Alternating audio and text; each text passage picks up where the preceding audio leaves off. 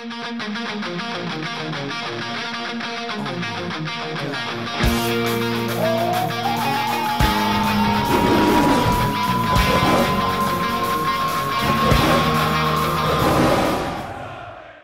come here off the back of two great results. Must be disappointed to come away with nothing today. Yeah, massively. Going into the game, obviously, 2 wins and the draw against City a few weeks ago. Coming here, we were full of confidence. We believed we could go away with something, if not the 3 points.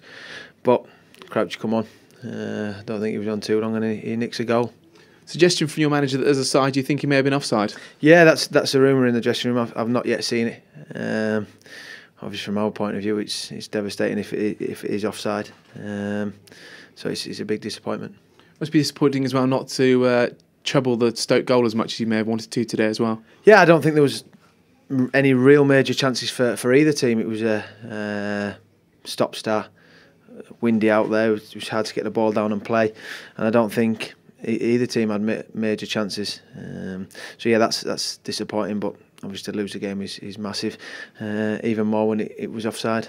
Obviously, attention now turns to Tuesday night. A nice game for you at Sunderland. Fingers crossed to pick up the momentum once again. Yeah, it's a massive game. Back at the KC again, we need to win. We're on the back of obviously 2 wins at home, and hopefully we can keep that going.